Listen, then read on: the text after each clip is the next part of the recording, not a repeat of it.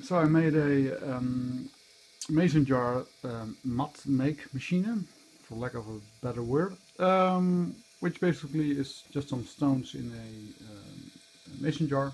It gets turned around, so basically I turn around the lid, and because of the grinding of the abrasive material inside the mason jar, gradually but slowly uh, we get a made finish. Great. Well, this one was turning really slow. It's actually a motor from a MakerBot. So I used a different kind of motor with a higher gear ratio, and this one turns a lot faster.